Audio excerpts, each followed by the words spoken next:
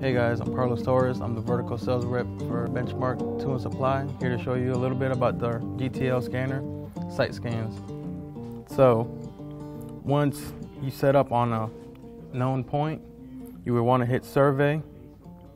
You want to go site scan, and it's starting the scanner right now.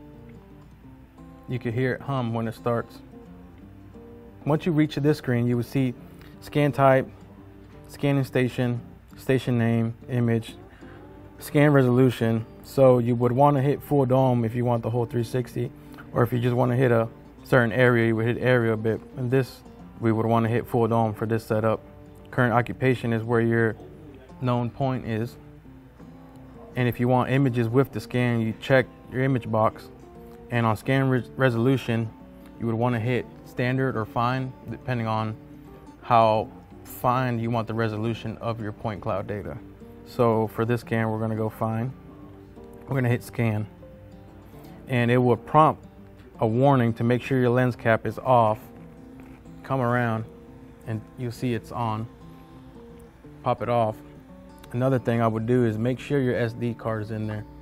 So we got ours in there. Once you hit start, it will start to take the images, and after that it will start to scan. It takes 3 to 5 minutes, and once it gets started, the total station will start rotating.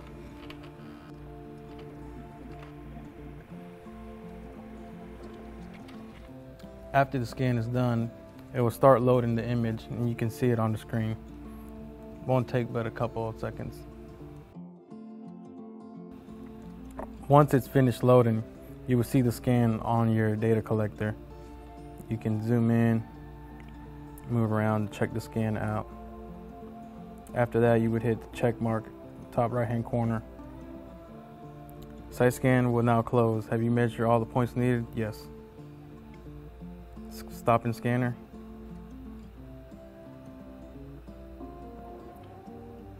And that's it. So if you would want to pick the scanner up to another location, you pick it up, set up in a different location on a known point, and do the same process over again.